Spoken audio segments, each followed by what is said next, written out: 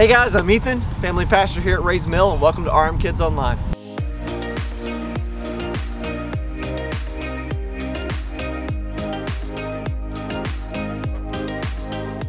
This week we're heading to Luke 17, where we discover a very significant moment when there are 10 lepers that come and ask Jesus to heal them. Now, we're not talking about a cat, leopard. We're talking about a leper, someone with leprosy. Leprosy is a skin disease, and it's really serious. And back then, there was no cure. Your fingers could fall off, your ear could fall, your nose and lips could fall off. It was terrifying. When Jesus healed them and they saw that their leprosy was finally gone, they were so excited that they ran off and they forgot to say thank you. There was, out of the 10, only one who turned around and showed gratitude to Jesus, saying thank you for healing us. I know some of you have experienced this, but when I was a kid, I remember going to my friend's birthday party and having a gift that I was really excited about giving them. And when it was time to open presents, they got to my gift and they opened it up and they were like, and they set it to the side and they went to the next gift and continued to open them. And I remember feeling really disappointed because I was so excited to give them this gift and they didn't seem grateful at all. They didn't say thank you. It is so important for us to remember to say thank you. It's a really simple idea, but hard to put into practice sometimes. People are gonna offer you help and kindness and love throughout your life. And if we're not careful, it can be really easy to take those things for granted.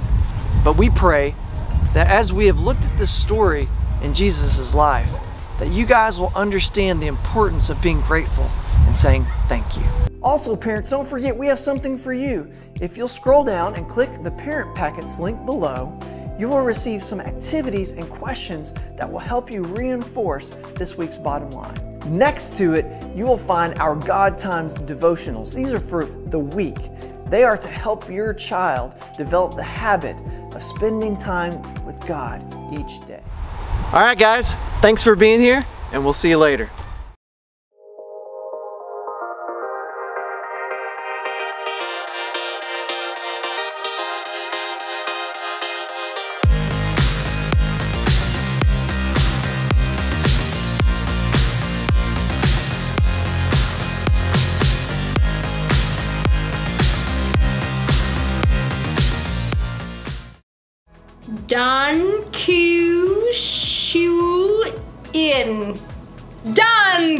Dankeschön. Wow, German is our hard language. Hi, I'm Erica. I'm learning how to say thank you in other languages because if I ever travel the globe, I still want to have gratitude. Gratitude is letting others know you see how they've helped you. But saying thank you is really hard as it turns out. For instance, in Armenia, if you were to open the door for me, I'd have to say,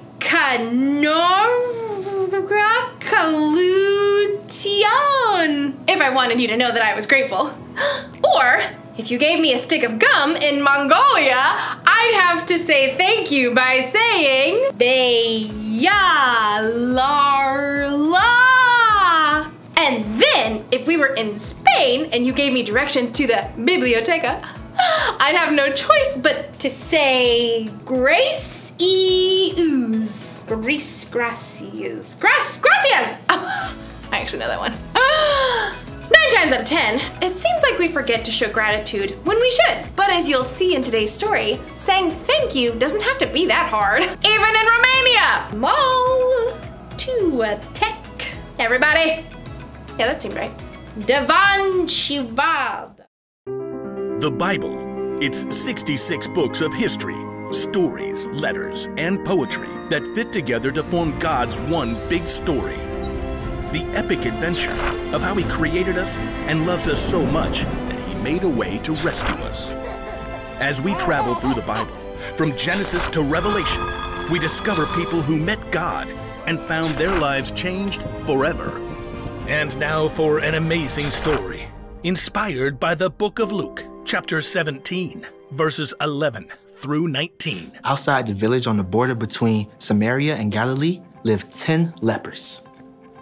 We didn't know their name or their stories, but we did know at least one of them was a Samaritan, a group that Jewish people distrusted. call that man Zach. Hi there. Sorry, not allowed to shake your hand. Leprosy was a painful skin disease, and there was no doctors or medicines to treat it. But even worse than the sores were the loneliness. Lepers weren't allowed to be around anyone who were healthy, not even their own families. They had to keep more than a social distance. So if Zach had a wife or kids, probably hadn't seen them in years. My little boys. All grown up by now, I bet. The 10 lepers' lives seemed hopeless. All they can do was stand back and yell at anybody who passed by. Stay away! Don't come close. But we do need food. If you could just leave some under that willow tree by the creek, we'd be grateful. Then, one day, news reached the lepers of travelers approaching along the border road. Big crowd. I hear it's that Jesus fella. The teacher? They say he makes sick people well. You're a Samaritan. Why would he care about you? Hey, what have I got to lose? Zach hobbled toward the road, walking stick in hand. The other lepers straggled after him. They can see a crowd now, traveling along the road. People won't like us standing so close. I'm not throwing away my shot. Zach can see faces now. The crowd grouped around the man in the middle. The man had a strong face and kind eyes. Jesus! Master! Have pity on us! To the leper's surprise, Jesus stopped right in the middle of the road. Jesus! Master Jesus! Over here! Pity on Please! us! Please have pity on us! The crowd around Jesus backed away, whispering. Jesus stood firm as Zach and the lepers dared to limp closer. Jesus! Master! Have pity on us. As the lepers neared, Jesus took a long, clear look. Everyone went silent. Zach could hardly breathe. Then Jesus smiled. Go. Show yourselves to the priests. Zach gasped. The only way a leper could approach a priest was if that he confirmed that he had been healed. But as Zach glanced down, his heart sank. His knees and his feet were still shriveled and splotchy. His knees still ached. Oh. Jesus moved on, and the crowd followed. The lepers stared at each other. Well, that happened. I don't get it. Well, we should go to the priests, like he told us. I guess it can't hurt. Any more than it already does. Limping, the lepers headed out across the field towards the town. They hesitated as they reached the creek. We'll have to wade across. Painfully, the man clambered down the bank. Zach's stick got caught in the twisted root of a willow tree. The stick went flying, and he tumbled to the ground. Ouch! Instinctively, he jumped to his feet. How'd you do that? Do what? Just jump up. Zach glanced down again. This time, his feet and his legs were strong and whole, skin clear and healthy. Look! My skin! It's clean! The other man glanced down at their own arms and legs and bodies. I'm all better! Woohoo! The lepers laughed and danced till they cried, amazed at what Jesus had done. Gotta get to the priest! Race you. The lepers splashed across the creek, hurtling towards the town. Zach stopped at the water's edge, and the others ran ahead. I'll get to see my boys again. But even as Zach imagined the joy that would come, a face flashed in his head. Jesus. He's healed me. He's the one who's made me whole. Turning back, Zach hurried toward the road. He ran fast, catching up to Jesus and the crowd as they reached the village. Jesus? Jesus! The crowd parted quickly as Zach headed straight for Jesus. Praise God, I'm well. Zach threw himself down on the dusty road at Jesus' feet. Thank you, Jesus. Thank you. Zach lifted his head. Dust mixed with tears of joy.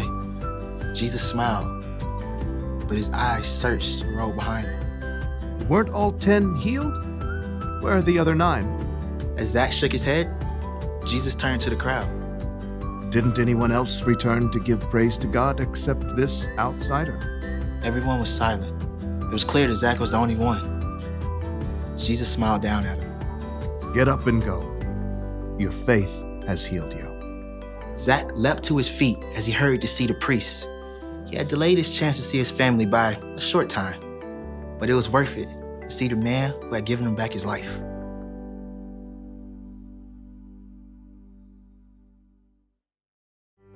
So, there were 10 guys healed by Jesus. All of them were probably really grateful, but only one of them took the time to actually say it out loud. I think sometimes we're kind of like the 9 guys who didn't say anything. It's not that we're not grateful that Mom made dinner and washed the dishes. We are grateful. We just assume Mom knows that we're grateful. So we forget to say, thank you. And we're definitely grateful when a teacher takes extra time to help us with schoolwork. We just, I don't know, don't feel comfortable telling her, thank you. And anytime we take a moment to think about all the things God has done for us, our hearts are probably overflowing with gratitude. But we don't actually tell him, thank you. You probably feel grateful all the time. To parents, to teachers, to friends, to God, to the guy who bags your groceries. All you need to do is remind yourself to take 2 seconds to say the words, thank you. That's the one thing to remember today. Say thank you. Or, if you prefer, you could say, arigato, maki, terimaka, si. Thanks, everybody. See you next time.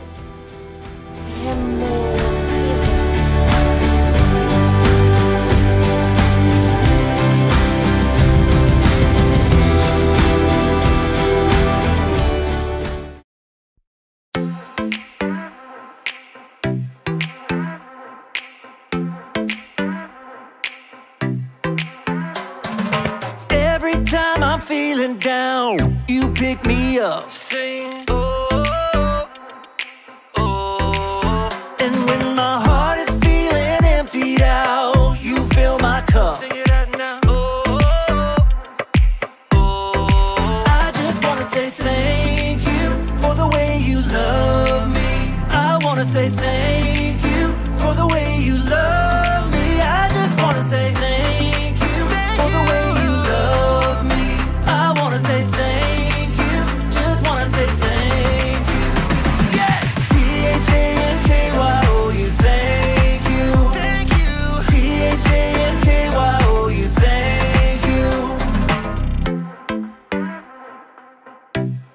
Here we go, verse 2. I'm grateful for the way you've been a friend to me. Sing, oh, oh. And even in the deepest, darkest night, you help me see. Sing it out now. Oh, oh. I just wanna say thank you for the way you love me. I wanna say thank you for the way you love me. I just wanna say thank you for the way you love me. I wanna say thank you, just wanna say thank you. Come on. T-H-A-N-K-Y-O-U, thank you. Thank you. T-H-A-N-K-Y-O-U, thank you.